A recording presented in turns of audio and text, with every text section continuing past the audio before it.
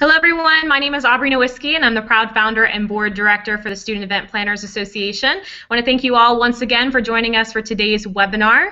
We're going to get started at just 5 past, so if you want to take a moment to introduce yourself on the event wall, you can say your name and what chapter you belong to. If you're not a part of an SCPA chapter, we welcome you. Thanks so much for joining us today.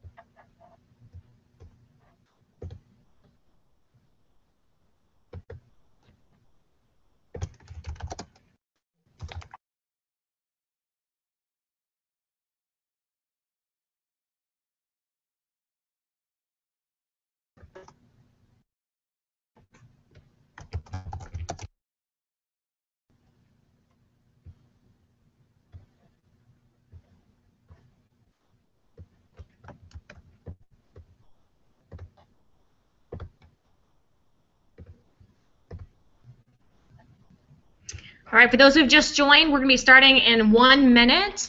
So if you guys want to go ahead and introduce yourself on the event wall, you can also post any questions throughout the webinar on the event wall, and I'm going to be introducing our guest speaker very, very soon. I do also want to remind you all that this webinar will be recorded and available on the SCPA YouTube channel, so you can check it out there as well.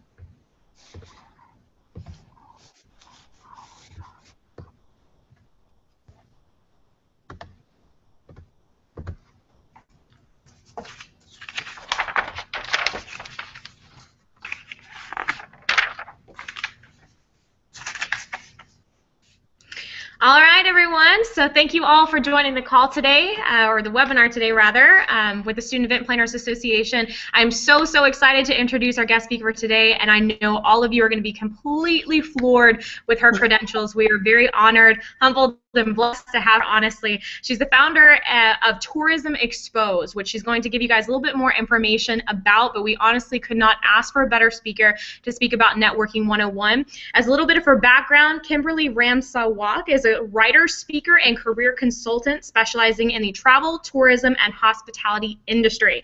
She got her first international tourism job at the age of 23 with no prior industry experience, and to date has traveled to over 80 cities across 5 continents, India being her favorite place. Yes.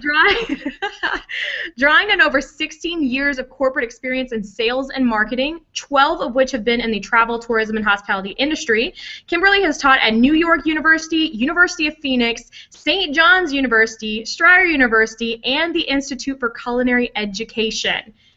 Amazing. Her travel, tourism, and hospitality industry experience has ranged from tourism marketing for America's largest tour retailers to sales management and operations for tour operators, domestic and international destination marketing organizations. Kimberly holds a bachelor's degree in international marketing for Widener University and a master's degree in tourism and hospitality management from Temple University.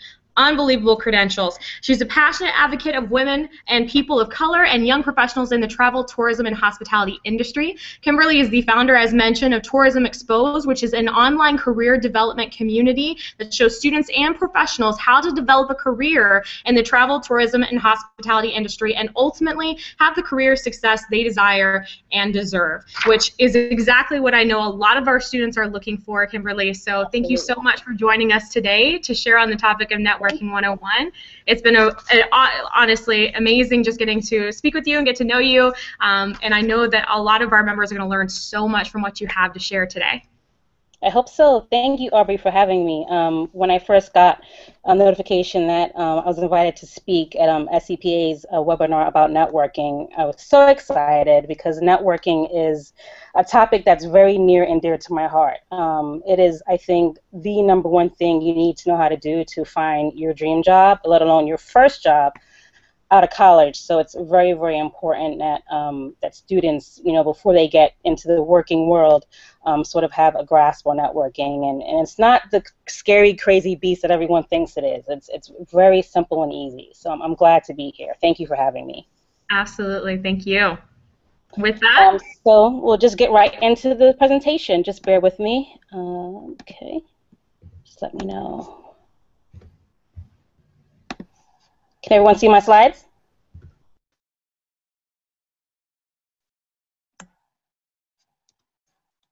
Can you see my slides? I'm changing.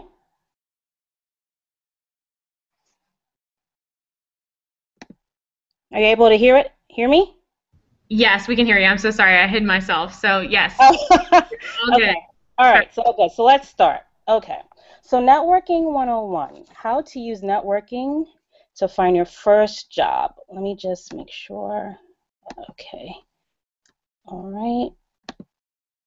Okay. So let's start by me first asking all of you a question. How many of you would do anything to find your dream job quickly after graduation, but you're not sure what to do? Have you ever looked at your successful friends or people who seem to effortlessly get their dream jobs? They say they're looking for a job and then magically have interviews lined up automatically that lead to multiple job offers. It seems as if they're lucky, always at the right place at the right time. How do they do that, you may say to yourself? It might be easy to dismiss them as being lucky, but maybe it's something else. If you were to look closely at these people, you would see that actually great career opportunities in the event planning and hospitality industry don't just come to them. They've just developed a networking strategy that covers 5 key tactics that we're going to talk about this evening to help those opportunities appear more frequently.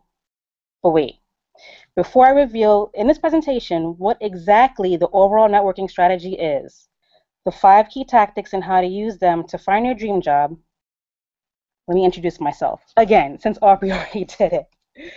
Hi, I'm Kimberly. And there's one thing I have some experience with, and it's helping students and career changers find their dream jobs in the travel, tourism, and hospitality industry. Now, I won't go over everything that Aubrey just mentioned about my background, but what I'm most proud about across all my years of experience in this industry, and it's important to note that I did break into this industry with no prior experience and having no connections. I used entirely networking to break into this industry 12 years ago. But what I'm most proud about my experience is that in the past year, I founded Tourism Exposed, which is a growing online community of over 1,000 students and career changers who want to learn how to break into the travel, tourism, hospitality industry, including event planning, and find their dream jobs. Across all of my years of working in this industry, starting with absolutely no experience again, I discovered that there's a fundamental problem with networking. Many job seekers think that networking is scary, even though 80% of people do find their jobs through someone they already know. Let me say that again. 80% of job seekers in today's economy find jobs through someone they already know. What is it about networking that is so scary? Why does it have the reputation of being so unpleasant? Here are some things that come to mind when people think of networking. Kissing up, schmoozing, brown nosing. It's not fun. You feel awkward doing it. Most don't know how to start a conversation, let alone you feel that you're annoying or bugging people, or basically that it's just intimidating to be in the room with total strangers. These are all reasons why people don't like to network or go to networking events. But to sum it all up, it's just simply overwhelming. When people think about networking or that you have to network to meet people that can help you find a job, people immediately put up a mental block, roll their eyes, and get frustrated. They think networking is something that's unpleasant but a necessary evil, like going to the dentist. But networking doesn't have to be scary. Networking is the most important thing you can do if you want to break into the event planning and hospitality industry and land your first job upon graduation. You don't need luck to find your dream job in this industry. You just need the right approach to networking, which is a lot simpler than people think. Here's how old school networking works. You go to random networking events, big or small, because that's what you're told you have to do, to meet people, such as general business card exchanges or networking mixers. You may be the quiet, introverted type of person in that you try to work the room and hope that someone will give you eye contact so you can talk to at least one person instead of wandering around the room. But that doesn't happen, so you leave feeling awkward or intimidated.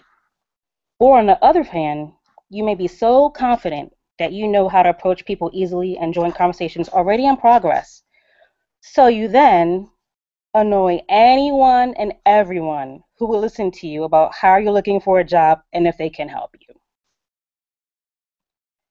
There are a few problems with this approach, though. Nobody wakes up and thinks, I hope I get annoyed today. 99% of people don't like the feeling of being spoken to or befriended by someone that's only there to ask or get something from them. It's annoying. Besides, we're good at blowing off people who seem to just want to talk to us because they want something. Old school networking is an arms race for attention among the sea of job seekers. It's the people who work a room, having quick conversations with the sole purpose of collecting business cards, finding referrals, and getting a job. They think that by going around and gathering a bunch of business cards, they're actually accomplishing something. In reality, they're just annoying people. The problem isn't meeting new people. The problem is that old school networking and networkers don't take the time to actually get to know anyone, yet they still expect people they barely know to supply them with referrals and job sources. With more and more job seekers looking for their dream job, it's easy to annoy industry professionals and hiring managers.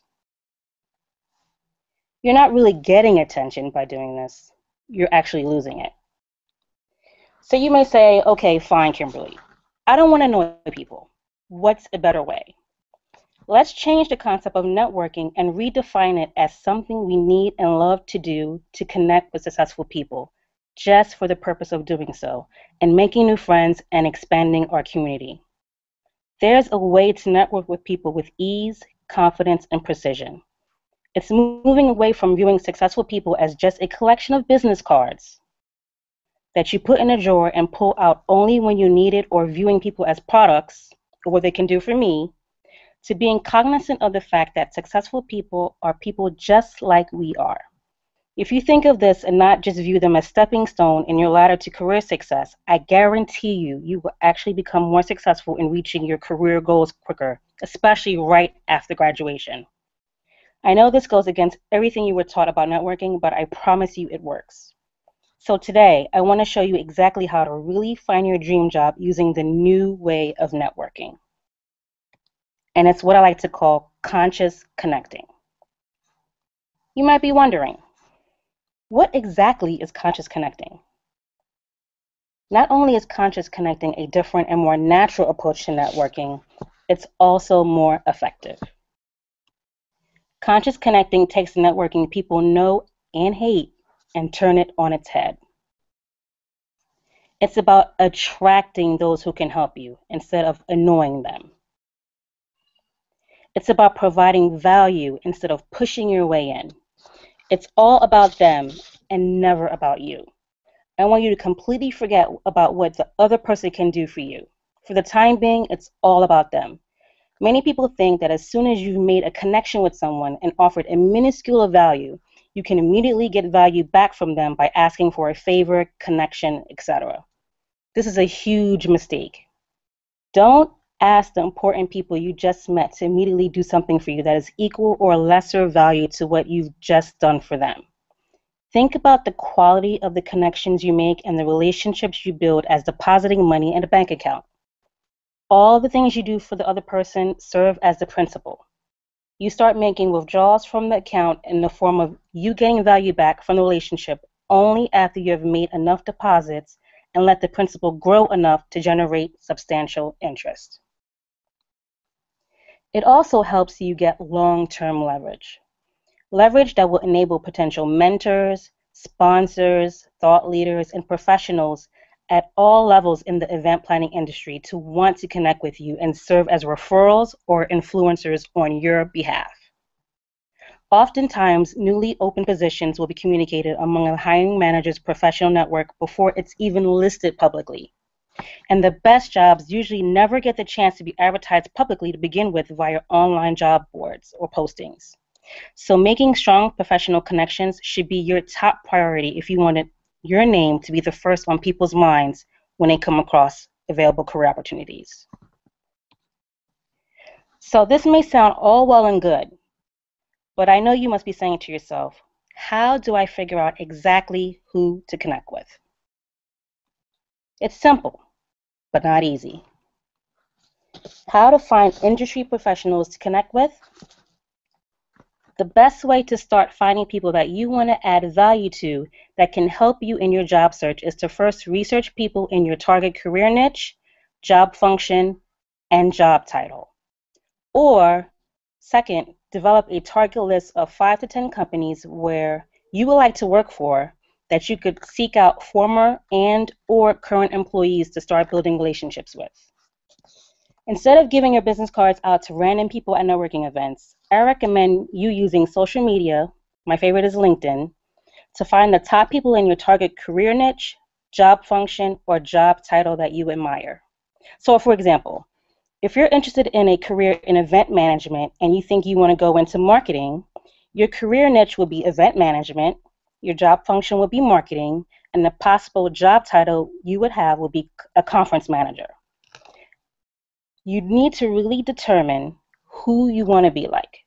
The goal here is to focus on those key people who do or have done the type of work you want to do or have worked at the company or type of companies you specifically want to work for. From there, take baby steps to build a relationship. Think of yourself as a tree trunk in which the root of the tree is you going out and strategically connecting with key people. The branches of the tree are the relationships you build. And like the branches of a tree, building one relationship can lead to another, and in turn can lead to another, and on and on. This is what I like to call the tree trunk effect. As you connect and develop relationships, in time, you will be the root of the tree in which multiple industry people will get to know you and your name in various circles. Again, I want you to completely forget about what the other person can do for you. For the time being, it's all about them. Regarding developing a list of 5 to 10 target companies that you would like to, or you dream about working for, you do this by figuring out what companies you want to work for. You can't just tell everyone that you are looking for any type of job. You have to be very specific in what type of job, position, and company you are looking for, so in turn, the right people will know how to help you. Effective job seekers looking for opportunities in the event planning and hospitality industry invest time up front to really figure out and understand exactly which companies they want to target through extensive online research. They then relentlessly find connections to these companies through conscious connecting. By the time they send out their first 10 resumes that are highly targeted and use the language that the hiring manager uses, they're going to have an inside connection to those 10 jobs. So the effective job seeker who sent out 10 resumes will have a better chance of getting a job than the person who sends out 50 resumes. Because by the time they're ready to submit an application, it goes through an already established contact, no matter how developed it is, and is 10 times more likely to result in a job offer. So you figured out who to approach. How do you add value exactly? What do you have that you can possibly give? You may consider yourself too young or think of yourself as someone who doesn't have any experience. After all, you are trying to break into an industry that may be new to you. So what possible value do you have to give as a graduating person? There are 3 things that you can give that are deemed valuable to people you're trying to connect with. And that's advice, connections, and drive. So let's talk about each one of these 3. Advice. Even though you're looking to connect to people to get advice, it's important for you to be prepared to give advice. There are a lot of different areas in which you can provide advice. To figure out what type of advice you can give goes back to you doing your research. Are they looking for the solution to a particular problem that you can help them with? What are some of their hobbies or interests that you may keep up on, where you can send them related news just for their information? Don't think that just because you're outside of the event planning and hospitality industry that people who are experienced and established professionals in the industry have nothing to learn from you. The more you believe that, the less useful you'll become to those people. Whereas the more you believe that you have something valuable to give, the more you're going to become a valuable resource in people around you. And it's precisely the fact that's going to attract people in positions of power to you. The fact that you think that you have things of value to give to these people, such as advice. Number 2, connections. Providing business as well as social connections can be very beneficial to the people you want to connect with. For example, your uncle may be the dean of a university where the person you would like to connect with wants to perhaps teach. Or you may know of an event that's going on that may interest them, or of the latest cool app that you think could help them be more productive. Remember the tree trunk effect. The more people you have in your community, the more you can plug more people into it and offer them connections. The more it becomes this growing entity. Number 3, drive.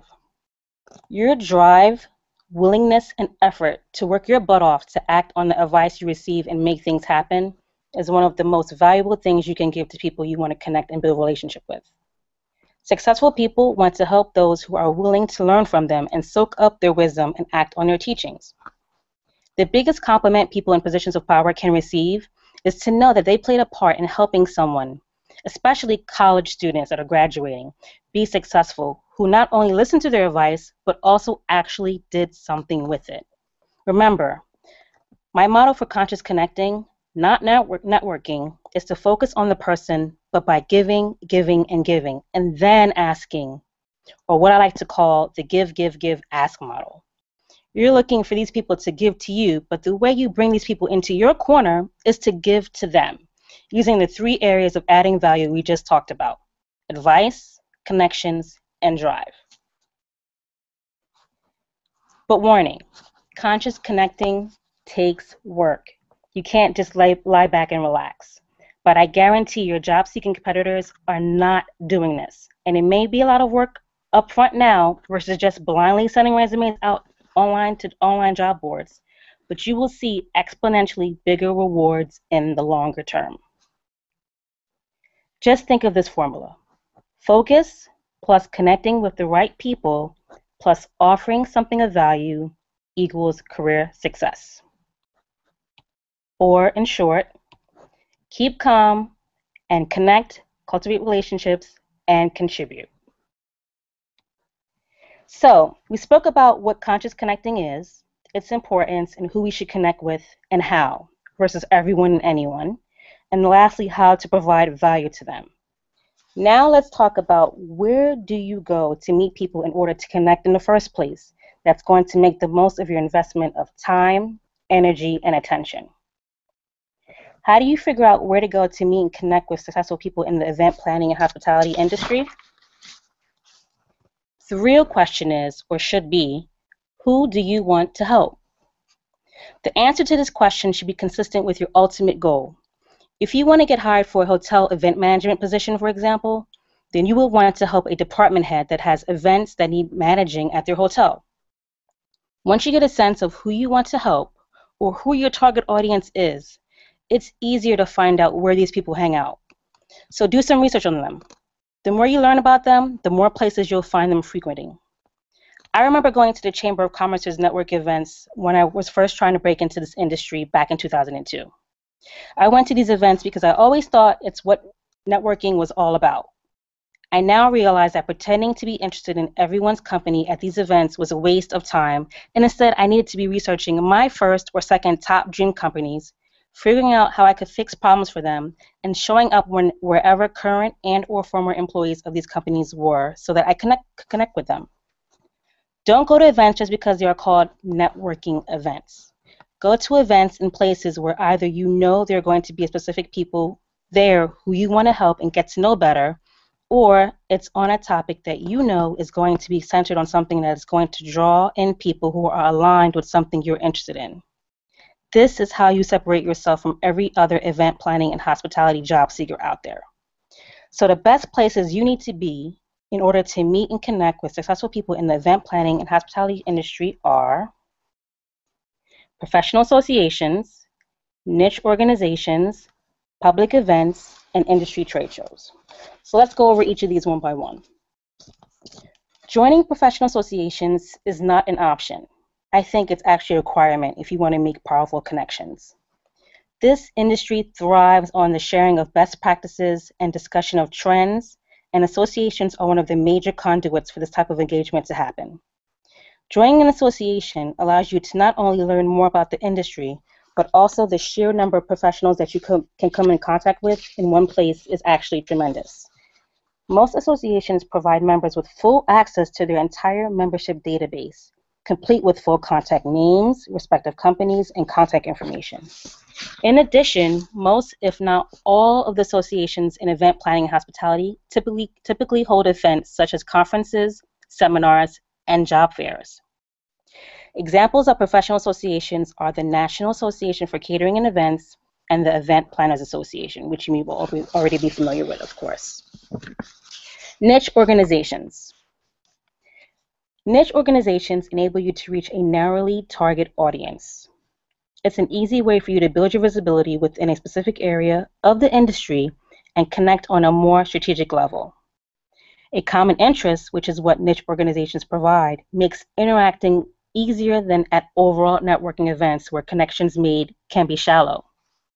Do some research, then join one that's highly relevant to your target audience to begin connecting. An example of a niche organization is the International Special Events Society and the Meeting Professionals International. Number 3, public events.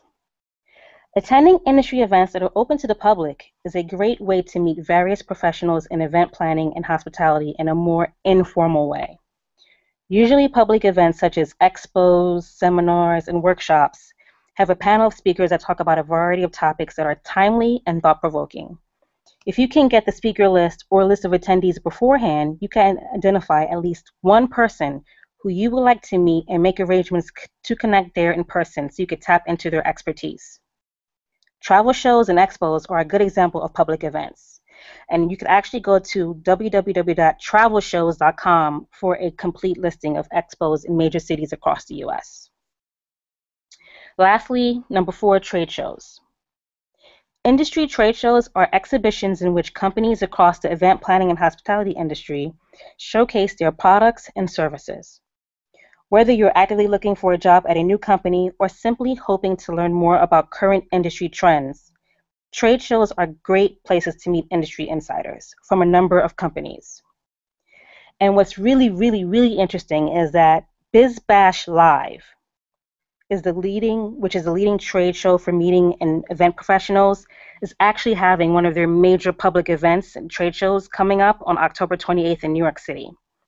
You can go to bizbash.com for more information about this public event. Overall, remember you should always think about why you're going to a specific event or joining a specific association or organization. Think about what it is that you have in common with those whom you want to connect with in these 4 areas and what the outcome is that you actually want. Now let's talk about how to stand out and what to say to make a good impression, either in person or via email, so that you start a relationship with important people who can help you break into the event planning and hospitality industry the right way and gain exposure. Let's talk about approaching industry professionals in person. What you should do before you actually go to an event. Homework, homework, homework. You have to do your homework. What most people don't realize is that the majority of the work in trying to connect with industry professionals is done before the event even occurs. Most events have an attendee list on the registration page. See if a person is on the list that you would want to connect with. Look them up via their LinkedIn profile, for example, to learn about them prior to seeking them out at the event. And planning for the event, do the following 2 things. Practice a short introduction about yourself. Notice I said the word short. Sharing too much information about yourself with potential connection you just met can be annoying. So condense your background into literally a minute-long soundbite. The key points you should cover are your career goals, your recent professional background or education, and an explanation on how your background prepares you for new opportunities. Then, prepare yourself for conversations with event planning and hospitality professionals.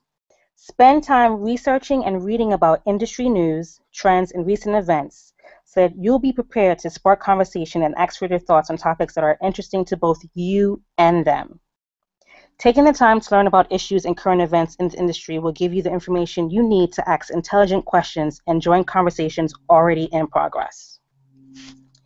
Now, regarding what you should do during an event, you're now ready to engage as soon as you meet someone, with conversation topics, questions, and stories stored in the back of your mind that you developed from your pre-event research or homework.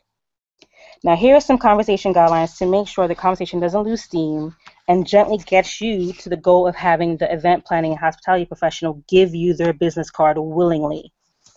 Number 1, small talk. Every conversation should begin with a little bit of small talk because you can't just go directly into asking industry professionals for their business cards right when you meet them. I think it's rude and it's too abrupt. The problem is that most industry job seekers keep their conversation with industry professionals at the small talk level where they don't get past the basic introductions. Now, in order to get past the basic introductions, we now come to the common point of interest, or what I call CPI. Telling the CEO of your dream company, that you love their work or admire their approach to business will not invite stimulating conversation past a simple thank you. Your goal is really to start inquiring in ways that are relevant to how you might be able to add value. The easiest way to do this is to determine a common point of interest. The common point of interest, or CPI, allows industry professionals, no matter how high they may be up on the ladder, feel more comfortable talking to you. The CPI will also help you avoid those awkward, how's the weather type of conversations. The key to determining a CPI is to ask engaging, open-ended questions such as, what did you think about the latest book on? Or when was the last time you? Or what is your favorite industry event? In other words, questions that don't elicit a simple yes or no or one-word answer. It's all about guiding the conversation away from how are you to who are you.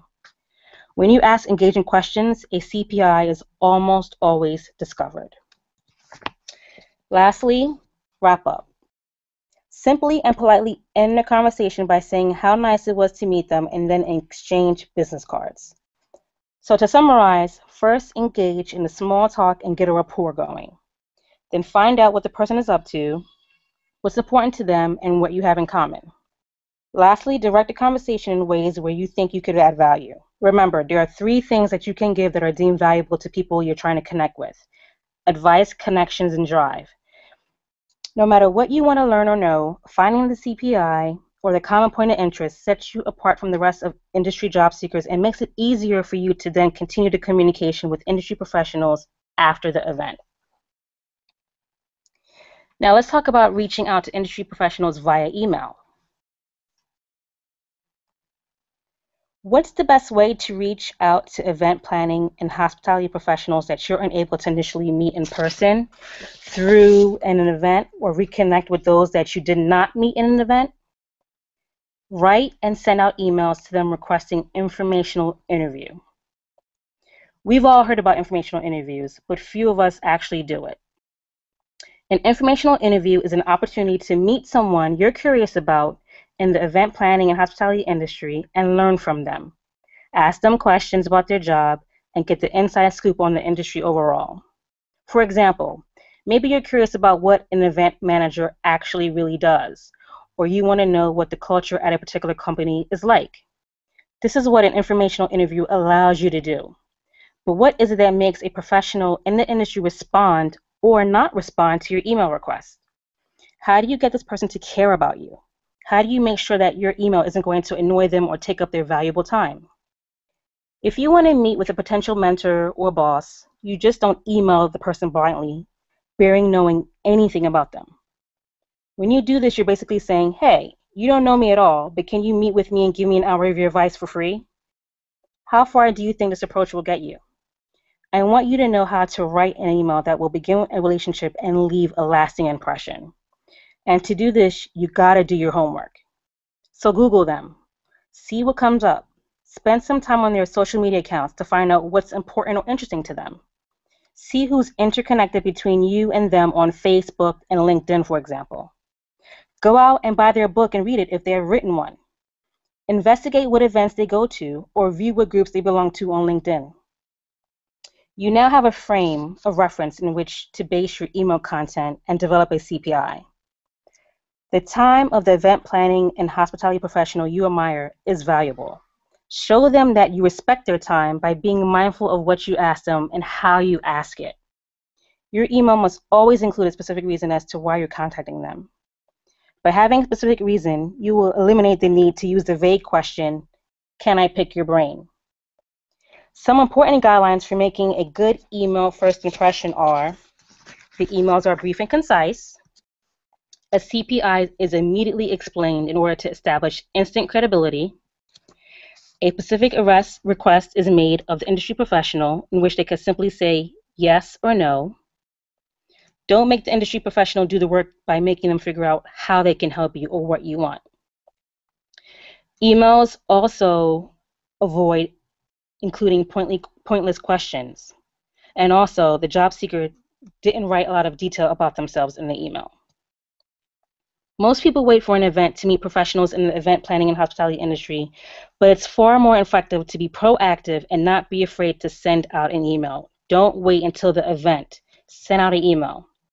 The majority of job seekers in this industry are not doing this, and this act alone will set you way ahead of your competitors.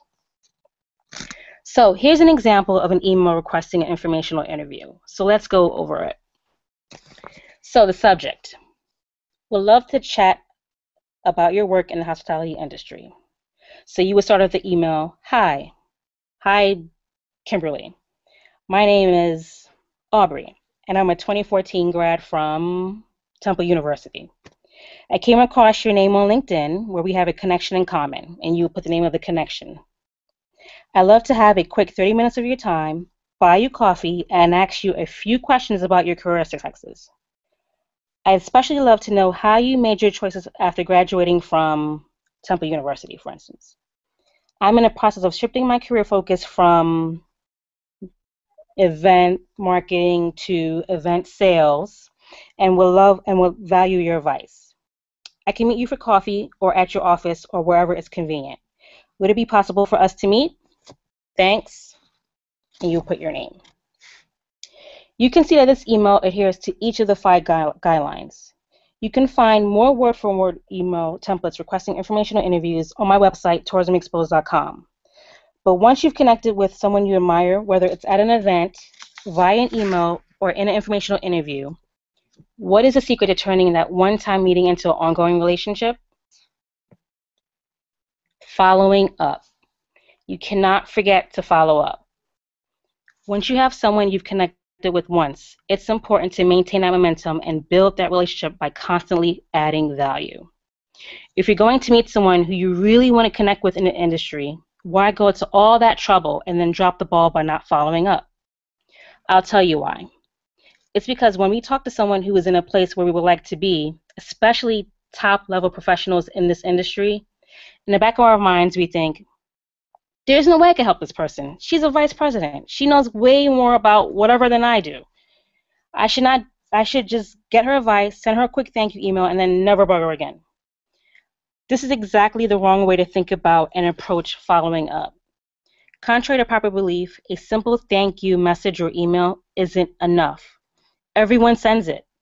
It's become a basic requirement. So how do you go beyond that to actually make industry professionals want to help you?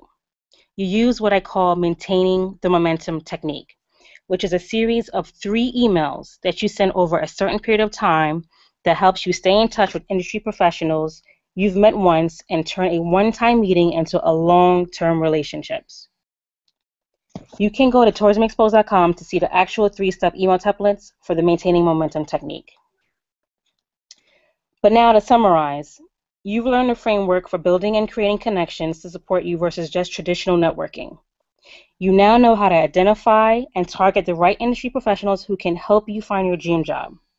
You've discovered the best places in order to meet and connect with industry professionals that are in positions of power to help you, how to finally stand out, and what to say to separate yourselves from other job seekers and make a good impression so that you start relationships the right way. And lastly, how to write emails to industry professionals requesting informational interviews. Today, I challenge you to try putting all of this into practice.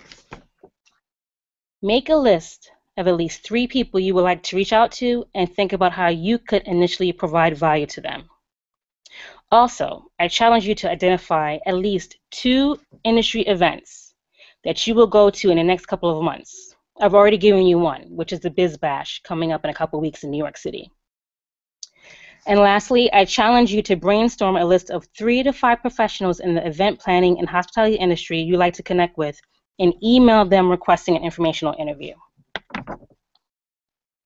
To learn more about networking overall and using conscious connecting to find and land your first dream job and get word-for-word email templates we spoke about, you can go to tourismexposed.com. Also there, you can download a free copy of the Quick Start Guide to landing your travel, tourism, hospitality dream job. And in the spirit of conscious connecting, you can also reach me at the email address listed here. Thanks for watching, and any questions?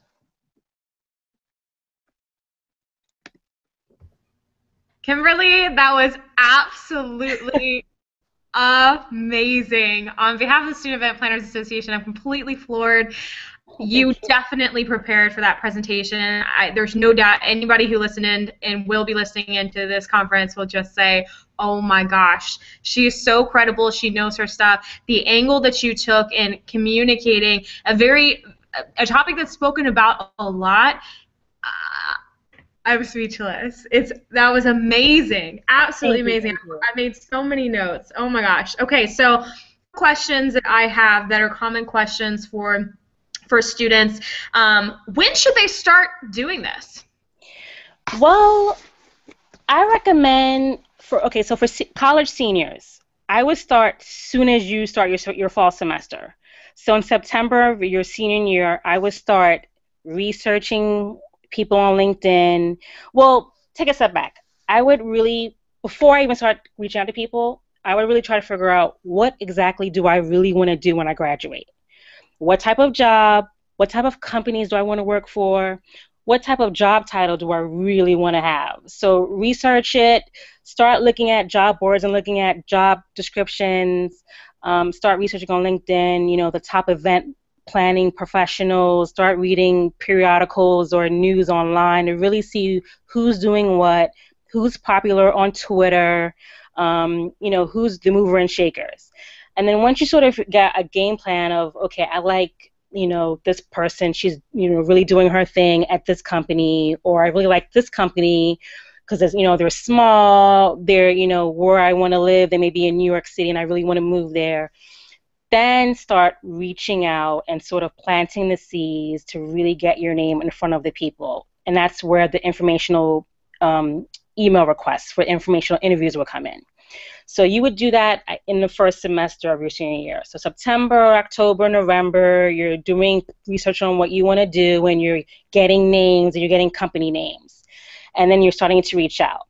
So ideally, by the holidays, by January, you've already reached out, and you're starting to actually meet with them in person. And then at which point you met with them in person, you're going to plant the seeds and, send them emails, get to know them, develop the relationship, so that when May comes along, you're not I don't remember that person. What was that person's name? Where did I meet her? What did we talk about? You're in the top of mind of that professional, and they're like, you know what? I remember Aubrey. I just spoke to her last month, and she, sent me a really cool article that I thought was interesting. This job just came across my desk. Let me give her a call and see if she's interested. So that's the plan, to really sort of, harvest your garden before you need it. So I really recommend September.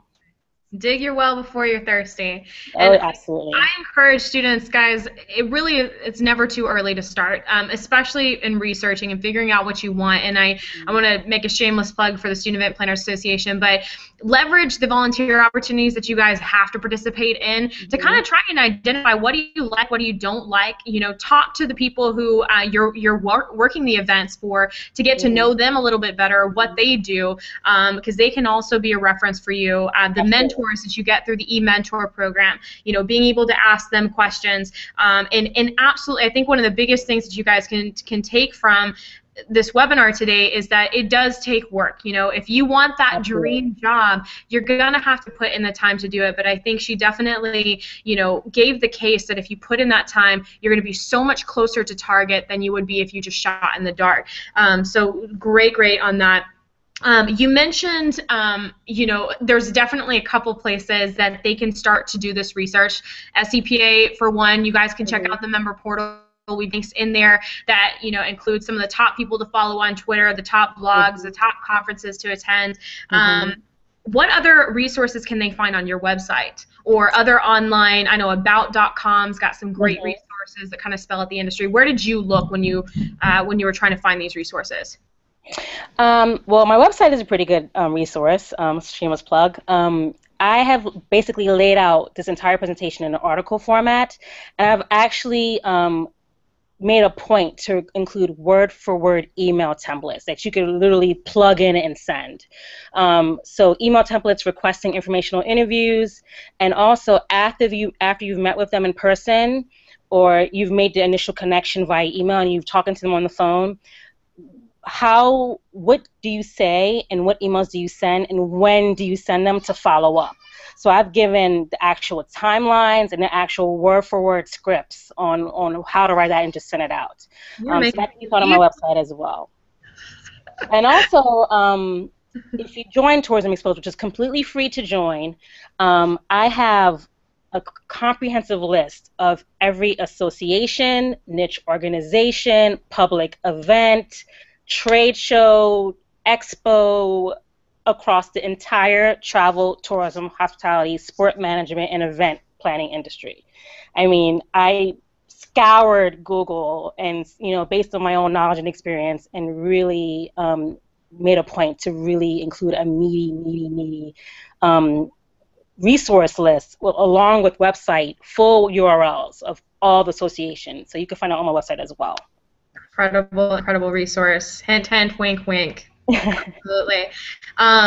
What is something that when they actually go to attend, let's say a networking event or an industry association, what is the must bring, or what should they bring with them?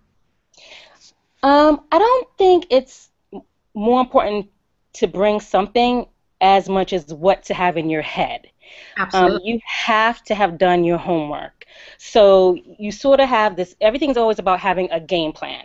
Hmm. So before you go to the event, you know what the event is about, who's going to be there, what's the purpose of the event, what's the agenda, who's going to talk. And these days, you could get that right off their website. I mean, and if Right. not, you could always contact the event organizer and volunteer and get the attendee list, and then just Google each name down, going down the list. So it's Absolutely. quite easy to have all this information before you go to the event. So once you have this information, you sort of figure out, okay, in my head, this is my goal. I'm going to go in. I have this goal. This is the type of job I want to get. I want to get after graduation. So I'm going to focus on this XYZ person, or I'm going to target at least 5 people. I'm not going to leave until I have spoken to at least 5 people, and sort of have this really sort of clear-cut, hard sort of goal for yourself walking in. And you've done your homework, you have talking points, you already established a common point of interest based on your research, so you're not walking in blindly. And when you do your homework, it sort of eliminates the need for you to fumble your words or sort of be a loss for words, which is, I think we've all been there when you're like, I don't know what to say. So by doing your homework, it sort of eliminates that immediately. Absolutely, absolutely, so important. And I think you had made a really important point about, gosh, what was it? About knowing what you want when you go there to be able, if anyone's going to be able to help you, you've got to know what you want. That's the best way Exactly. for them to advise you. And I know there's so many times I have these conversations with students who essentially want me to figure out their career path and their job. Exactly. Right? I'm like, Yeah, yeah. no. That requires you to do the research, right? Absolutely. And you Absolutely. definitely have to be respectful of professionals' time. Absolutely. And That's they want to help you. I mean, yeah, the perception is that, VPs or directors or presidents and CEOs, they don't want to help you. They want to help you, but you have to help them help you.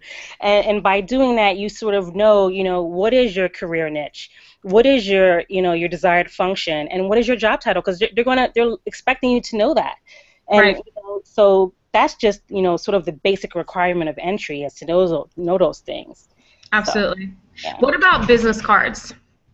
I do think you should carry business cards. Definitely, it's sort of an even exchange.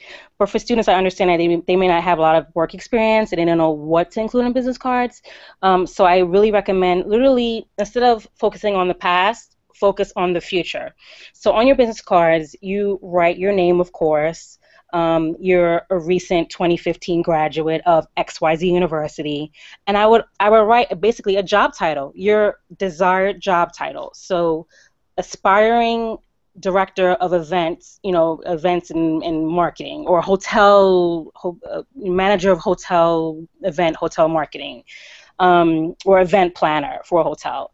Write you of course do your research and literally copy down the job title on your business card and put the top 3 or 4 skills you think hiring managers would need, and you would literally pull it from job descriptions. So, um, easy communicator or multitasker, but ability to handle pressure or quick thinker, and literally think of your business card as a quick walking resume, snapshot of your resume.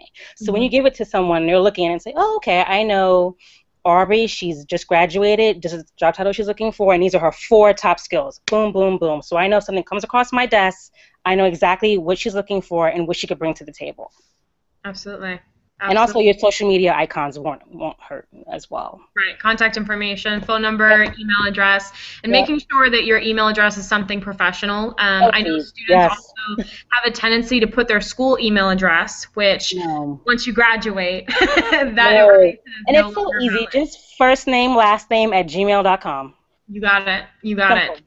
Absolutely. And Yep, and direct them to additional information. You mentioned absolutely. social media links, so your LinkedIn profile, or if you have a blog, or if you have a website, make sure that you direct them to where they can get additional information about you. And before you put those social media icons on your business card, I would definitely recommend to make sure across all your social media accounts that it's consistent and professional.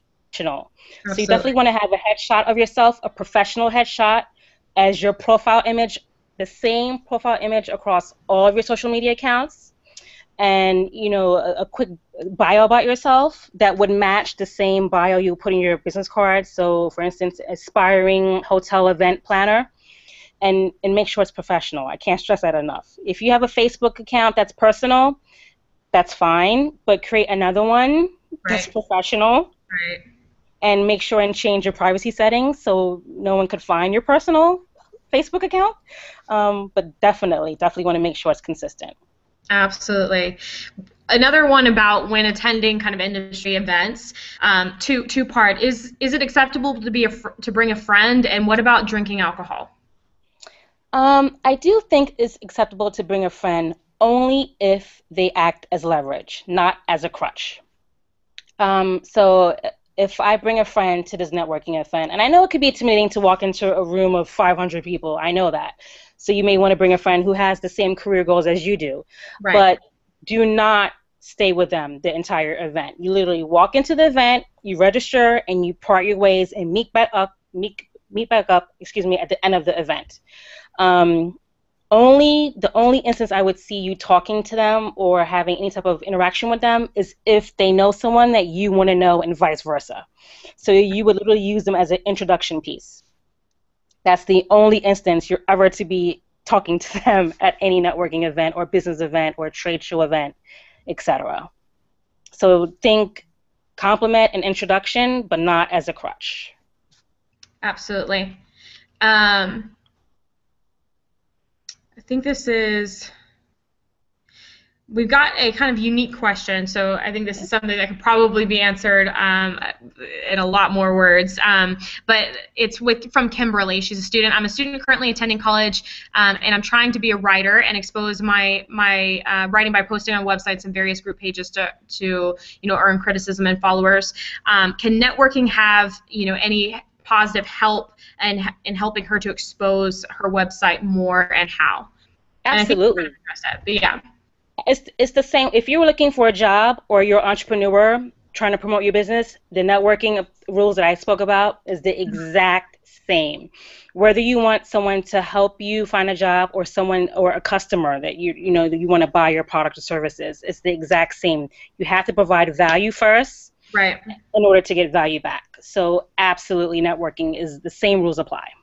Absolutely. And your give act is a great parallel to I believe there's that new book Punch Punch Punch Jab, and it's kind of relates to how marketing, we or as entrepreneurs, you give free content or give free content to give free content, you gain Absolutely. these followers, and then you can ask for the sale type. Absolutely. So Yep. it's the same concept, and it works, right? It Yes, it definitely does works. work. It And does it work. doesn't leave any sort of bad taste in either party's mouth. And I No, think that's one thing about in talking to students, leveraging their existing network once they come to graduation. A lot of students forget that they have a network that they've developed, their family, their friends, friends, all this, and they're afraid to ask them sometimes. And I remember a student had asked me this because she said, I feel like I'm using my family or I'm using my friends. And I think one of the things I told her was, if you're willing to help those individuals, that's kind of absolutely. the mentality that you have to have. You got to be willing to Absolutely. help others before, they can help you. So Absolutely. absolutely You love that. really have to believe that you have things of value to offer. You do. Just because you're a student graduating doesn't mean you don't have anything to give. So you Right. can't think that you're, being an annoyance or you're bugging them by giving of yourself first. If you're going to call them up and you haven't spoken to them in years to ask them for a job, then yes, you are. But if you really come from the genuine, Right. authentic place of wanting to help, it's going to come back tenfold. Absolutely. You had mentioned Drive as one of those things. What is your, because we often encourage, our members to get out there and get some experience, give of themselves freely, essentially, by, volunteering, to help an event planner, because they can never have too many hands at an Absolutely. event helping them to orchestrate. What is your feeling on, kind of how would you pose that, hey, if you ever need any assistance, feel free to give me a call. Is that I something definitely do think that in order to, you have to crawl before you could walk, and walk before you could run. And I know after graduation, everyone sort of thinks I shouldn't be working for free. I need to have a paying job, but that's part of the of the give ask model. You have to be able to work for free for some point, in order to get you to the next level. So I definitely think, it's definitely part of your informational interview when you're speaking to someone and you've already sort of established a relationship, right. and you sort of established a rapport to offer up your services for free. I do think that's definitely wise because it could just, you never know where it could come from. Never, never know. And just to give you a little story about that, I am originally from Philadelphia. And I moved to New York, and now I live in the Poconos, Pennsylvania. When I lived in Philadelphia, like I said, I had no prior experience in this industry. I was working as a marketing assistant at a medical textbook publishing company. Nothing to do with this industry, let me tell you. And I remember NYU was having a career class in travel and tourism. And it was a continuing education course, and I went. And after the course, it was a one-day course. Mhm. And after the course, I befriended the instructor, and she was a person that had gazillion years in the industry. She was a renowned tour operator, a tour guide in New York City. She had all the experience, all the connections. And during the course of her class, I noticed that she was very disorganized. She had books everywhere on her desk, papers as she was teaching. It was a lot of papers, a lot of books that she was referring to. And I offered to help organize her class. And just for me offering that, I offered to take her out to coffee right after class. After class, we went out to coffee, and I offered to help her organize her class and her filing system, and we became friends. And I did this from living in Philadelphia. I did this basically remotely, a remote internship, if you will. And we became friends, and in a span of 11 months, she emailed me and told me that she was retiring and moving to Arizona, and if I could take over and teach her class for her. Wow. I And just got since goosebumps. then, I've been teaching this NYU course, Careers in Travel, Tourism, Hospitality course. It's coming up October 25th, by the way, and NYU. And it's just no experience. I just had book knowledge of the industry, and just working with her and getting to know her, and and sort of being a sponge of all the things she taught me, and proved to myself that I was hungry enough and skilled enough and willing enough to do what it takes. And she recommended me for that course, and NYU hired me just based on her recommendation. So that should really sort of lend to the power of just giving of yourself and not being afraid to just put yourself out there and take a chance, because no one else is doing this. No one else is doing this. I guarantee you. Very few people do this. Of the job seeker population, the percentage of people that are doing this are very, very low. Right. So, And you you made definitely, a very important point about how a lot of these job opportunities are not listed at all. no, You don't even get a mm-mm, chance to get to that phase. So you really no, have to have the inside connection. You've got to know someone who knows someone who's able to mm-hmm, make that recommendation for you. So the absolutely, students, if you guys, not to call you out, but if you're spending your weekends, partying and not building relationships, you may have a great resume or a great, absolutely, piece of paper when you graduate, but if no one knows your name, they can't refer you, right? absolutely. And it's all about referrals. So, um, this has been an unbelievable webinar. Amazing, amazing content that you've shared. I am so excited for everyone who is benefiting from this webinar, and I just want to say how much we appreciate you taking your time today. If there's anything that you, in addition, that you would like to say or like to share, and then we'll wrap up today's webinar. Well, if anyone has any questions, my information is tourismexposed.com, and all my contact information is on the website. Feel free to join. It's free, and become a part of my community. But yes, if you have any questions about networking, or in the spirit of conscious connecting would like to, take me out to coffee and pick my brain, I would love to talk to you one-on-one, whether it's by phone or email. Please, please, thank you. I really believe that networking is really the key that really gets people where they want to be as far as their career success is concerned. So, Amen. Thank you, Kimberly, so much. So thank much. you very much. And for all the students who are part of SCPA who are watching this webinar, we will be posting the questionnaire that corresponds with this webinar within the next coming days. You can find the recording of this webinar on our YouTube channel, and below in the comments or description section, you will find the link to that questionnaire to receive credit for this webinar for the Professional Development Program for SCPA. So, and to all those who are not part of SCPA who joined in on today's webinar, thank you also. We appreciate it. And definitely feel free to go to our Facebook page, check out our upcoming events as well. We do have some more videos included in this How to Land Your First Job webinar series. And Kimberly, thank you so much for being such a contributor to that. Appreciate it. Thank you. Take care, everyone. Have a good evening. Bye. Bye.